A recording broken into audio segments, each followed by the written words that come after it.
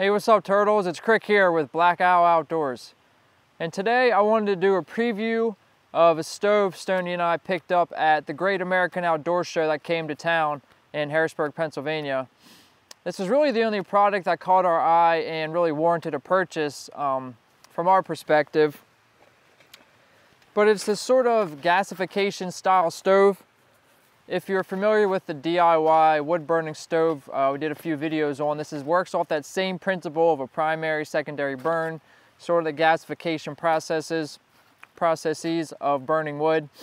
But nonetheless, this is that stove. I'm just going to get it out, get a little fire going, sort of talk about it, and sort of just my initial feelings about this stove and whatnot. So this is a SilverFire Scout. SilverFire makes a whole bunch of different types of stoves. For sort of off-the-grid living, if you will, all sorts of stuff. But this is a small Scout version. It comes in this stuff sack. And one of the first things that's really cool that you're going to notice, and I will, or we did as well, is how small and compact this stove really is. Now this is a nesting in itself. This is not its actual size. It'll about double in height with this. But it's constructed out of stainless. It definitely weighs under a pound. I forget exactly how much it weighs at the moment. Take it apart. This is actually the stove stand that sits upside down inside of it. Take that out first. Sort of this has this ring, if you will, and these pot stand feet. The next step, take out the bottom of the stove, move that off of here. And then as I pick up the meat and potatoes of the stove, that pulls up on itself. Under here, this running under here, my finger's tracing the gap between here. This is actually the ash or coal catcher from the bottom of the stove. So potentially you're not going to start a fire with this if any ashes or coals fall down between the holes. If you look inside the stove, you can see the details of these holes that are sort of shaped in a flame. This is sort of a trademark, if you will, for the company of these. They're not round holes. They sort of look like a little flame. This is where actually the secondary burn will take place, so the gas will come out of here and burn. But this is a ring that's running the complete inside of this.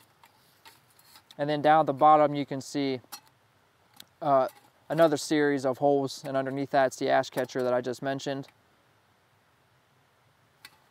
And then as I take the bottom of this and put this down inside of it, sits on it really neat. And then again you have these holes running the whole circumference of this, and that allows the draft to come up through here, which you get the process of burning this really efficient gasification style of stove. And then put the top of this on here. And that's all there is to it. So I processed wood for this stove, and in my experience the best type of wood that's going to work for this, now this will burn off all type of biomass, but in my experience for longevity of burn time, you really want a hardwood and baton it down. Take the time to make little baton pieces of wood. Something like this. Got the angles on this. Got a nice piece of wood that's going to burn long. It's going to burn efficient inside of here.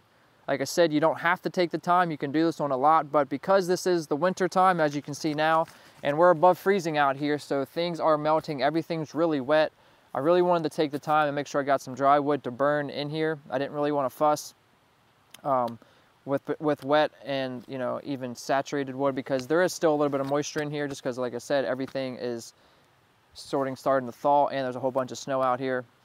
And the principles of a fire are sort of amplified when you try to put it inside this small thing with the moisture content, airflow, all that is amplified. So you really need really dry wood for this to burn really well, or at least initially to get it at a maximum burn. So what I'm going to do to get this fire going, I am going to use a lighter and some birch bark. I got a bag of birch bark that I always carry around with me in my kit, my DIY kit, that denim kit I made.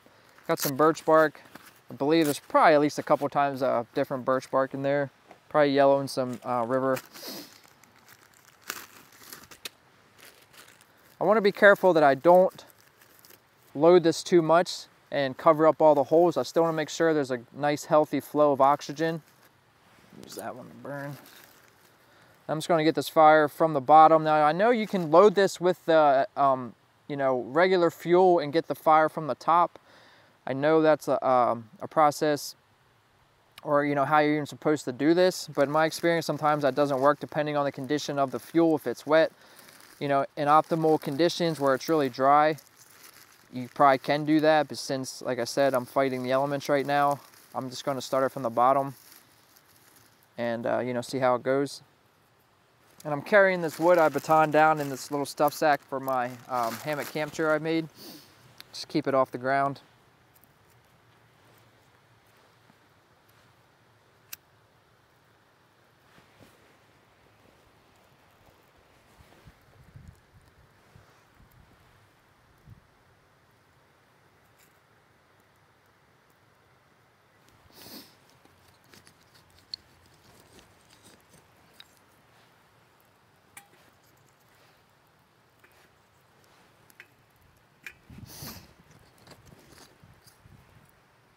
See that black smoke, the oil burning off that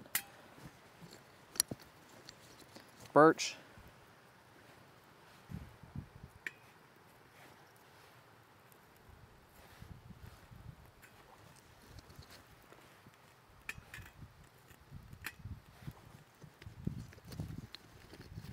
I want to be careful I don't smother this, add too much fuel too soon.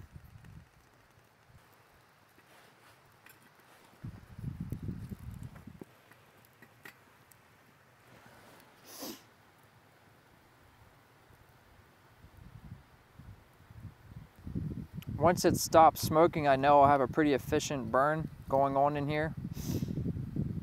Fighting the draft right now, the steady breeze is not really going to help.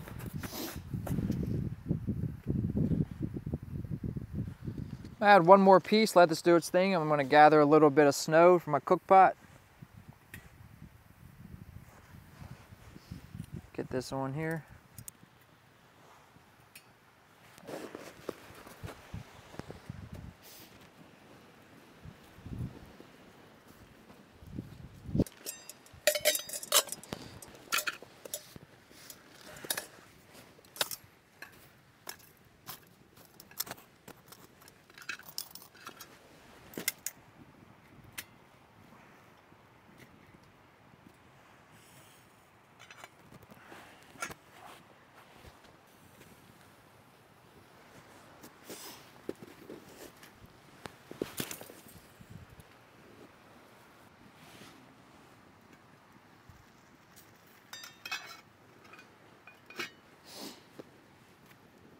And the thing about making or using snow for drinkable water, you want to make sure you dig off or scrape off the top layer that's been exposed to the elements, the particulates coming around from the trees, the wind, all that. Make sure you get down to a nice pure, you know, section of snow.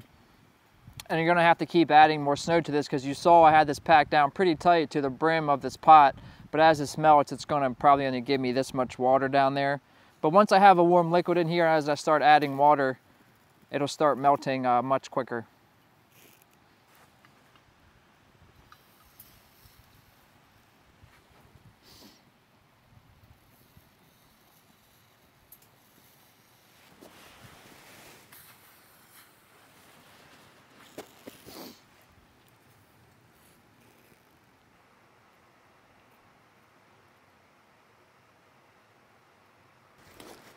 I have to add a little bit of wood actually. See that flame's going, I don't want to let it die.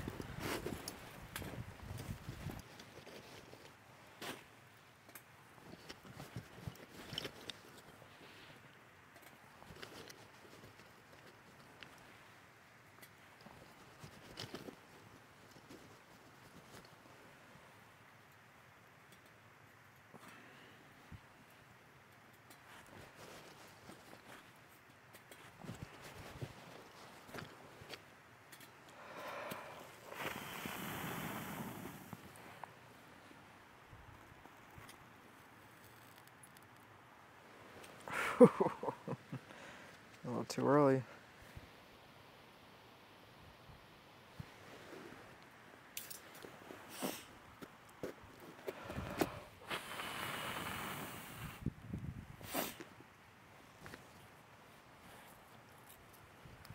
So I needed to add more, I needed to add more fuel to the fires going out. It appears there's a ton of condensation and it's dripping off of this. When I put it over, it was like almost putting the fire out. Now that I have it at a pretty high burn, it's doing pretty well. Put this lid back on, let this water come to good old temperature.